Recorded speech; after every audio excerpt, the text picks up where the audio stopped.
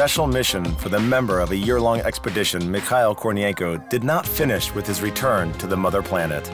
The cosmonaut participated in various experiments, underwent tests, and was under medical control for another 3 weeks. Today, we will tell you about the days after his landing, and we'll show the first interview with Mikhail Kornienko, which he gave on land. I don't get tired of repeating a very simple thought, which seems to me to be incomprehensible to us as a whole, as a society.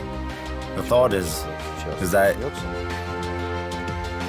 if we don't wake up, don't stop dividing borders and wedging local wars in the very near future, we will face a much bigger issue. The issue of the survival of humankind as a whole. An issue incomparably more important than the squabbles we are having now. We need to join forces to save this planet.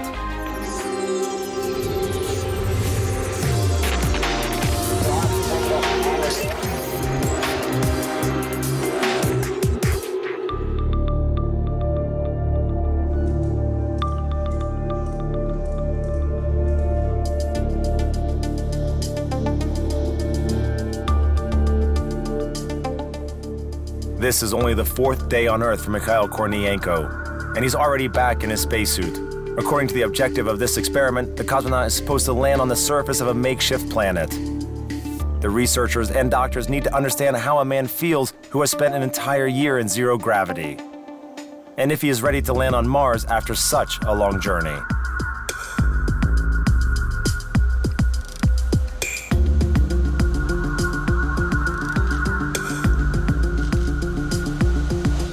Okay, we have finished. All right, we finished with the simulator. Take a step back. The research program of the space expedition is not finished with the landing of the capsule. Even more so when it's a special expedition like the one of Mikhail Kornienko. Some tests are conducted straight away after the landing.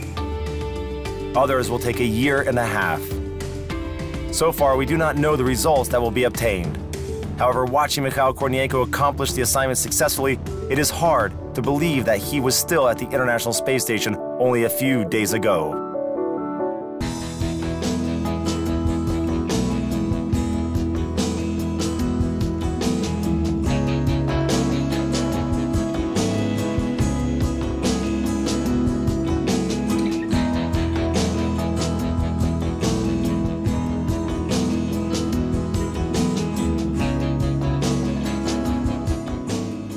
A visit to the sun, and we are ready to go back to space.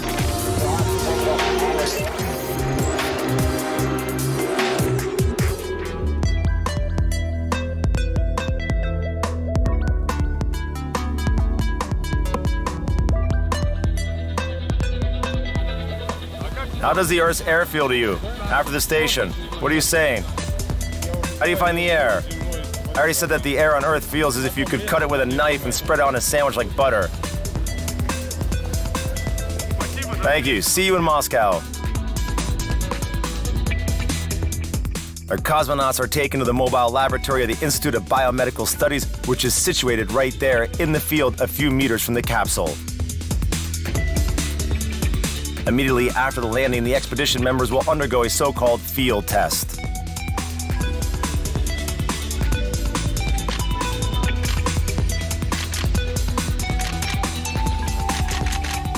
After a lengthy spaceflight, the simple act of sitting on a chair appears to be a challenge. However, Mikhail Kornienko is managing quite well. The cosmonaut was somewhat prepared for the fact that he would not have much opportunity to rest after the flight due to the immense interest from the science world in the members of a year-long space expedition. 5, 6, 7, 8. It is important for researchers to determine the time required for the cosmonaut to adapt after the landing. The field test includes simple movements, for instance, standing up from a seated position and walking on an even surface.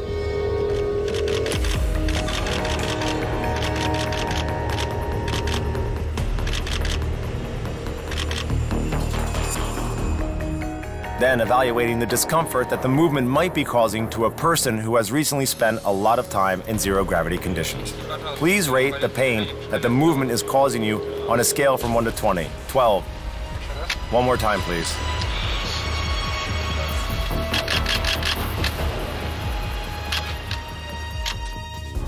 I feel pain in my knees, and it's mainly the musculoskeletal system which suffers, and the vestibular system. Everything has its price, everything. The law of energy conservation, if I was suspended in zero gravity for 6 to 12 months, Earth is accepting me tenderly, yet causing some discomfort, and all body systems must reacquaint themselves with the Earth's conditions. That's it, in brief. And it's not a particularly enjoyable process.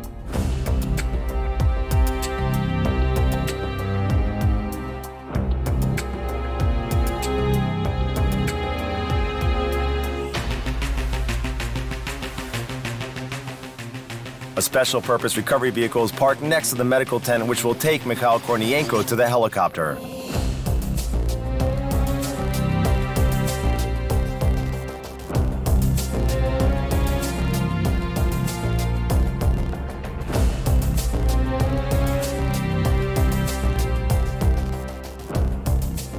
The cosmonaut is being supported when he walks, but these are the actual first steps he's taken on the mother planet, not a part of a medical experiment.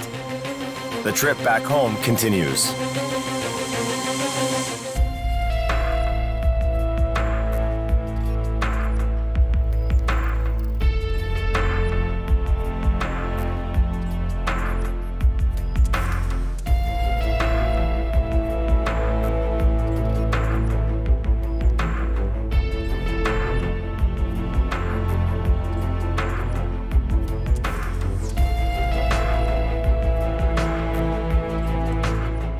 All you want after a sleepless night and a strenuous journey is to have some rest. But everyone on the helicopter wants to take a photo and get an autograph. It doesn't happen every day that you find yourself on board with a living legend who has spent an entire year in outer space.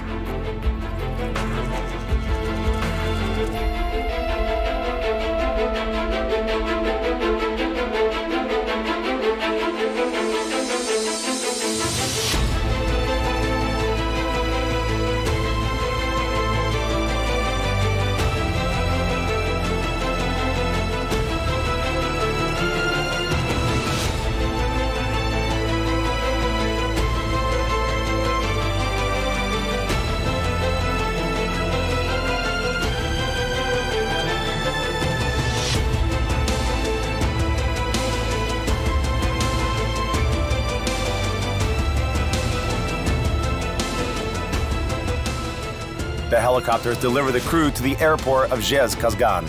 Russian cosmonauts will fly to Moscow from here and Scott Kelly to Houston.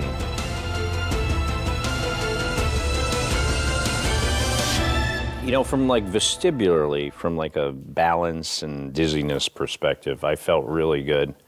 I was a lot more sore than I was last time. My legs and muscles were stiff. I had some unusual, like a burning sensation on my skin for a few days. So compared to my last flight, which was 159 days, I definitely felt worse, you know, in the preceding couple of weeks after spaceflight. But the good news is I feel better every day. I tried to prove, and I think I succeeded in that I can get the better of youth. Age 55. I had my 50th birthday in orbit, and I also celebrated my 55th birthday there, and now I am recovering very, very fast. I noticed that I feel that the recovery goes faster than after the first flight. It's a paradox. I stayed in outer space twice the length of the previous flight, yet I'm recovering much faster. It's important to live correctly before the flight, during the flight, just generally. Sport is the foundation of everything. I am saying some banal things, but that's okay. I swim 1 kilometer a day.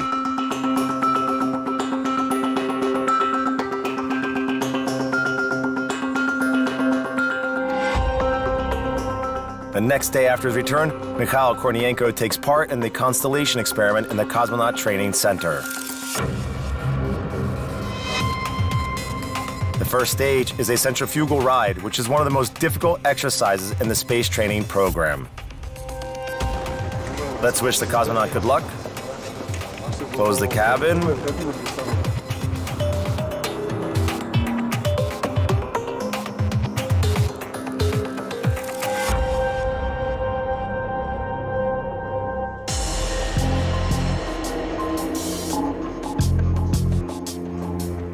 This simulator is normally used to practice landing on Earth in manual mode. And even though a modern spacecraft performs practically all the operations in autopilot mode, the cosmonauts must be prepared for any situation.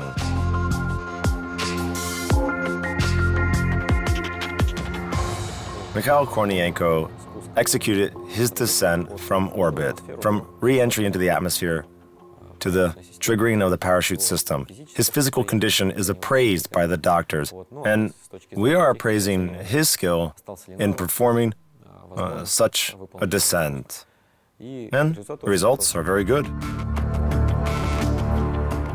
Briefly, before his year-long flight, Mikhail Kornienko also underwent this test. The instructors compared the results and were quite surprised to discover that some parameters were even better after the expedition. It was as if he had never stayed in zero gravity for a very long period of time, where it is easy to lose those skills. This experiment shows us the capability of one's body to perform the set goals. In this case, it is descent of a landing capsule on the Martian surface. The challenge was to reach a target set by the program, and Mikhail Borisovich did it.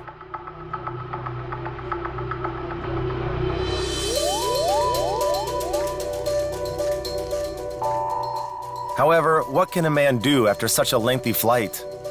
Won't he be absolutely helpless landing on a different planet?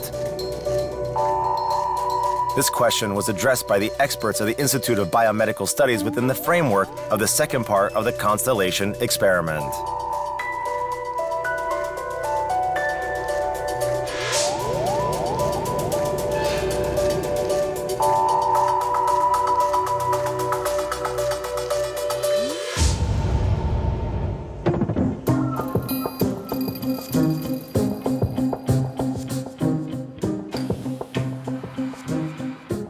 The goal of the experiment is to prove that a cosmonaut is capable of working in a normal way after having spent a year in zero-gravity conditions. Mikhail Kornienko shall complete a number of assignments. It's no secret that on the fourth day after the landing, simply walking causes discomfort, and the cosmonaut must perform a few actions dressed in a spacesuit, which is quite uncomfortable by human standards.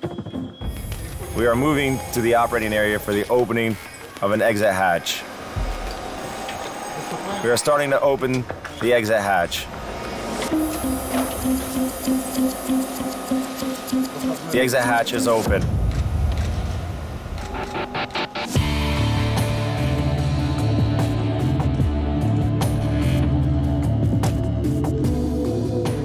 During the experiment, Mikhail Kornienko does what one will have to do when landing on Mars. He works with different tools, operates a virtual robot, opens and closes the exit hatch, moves a lot in his spacesuit.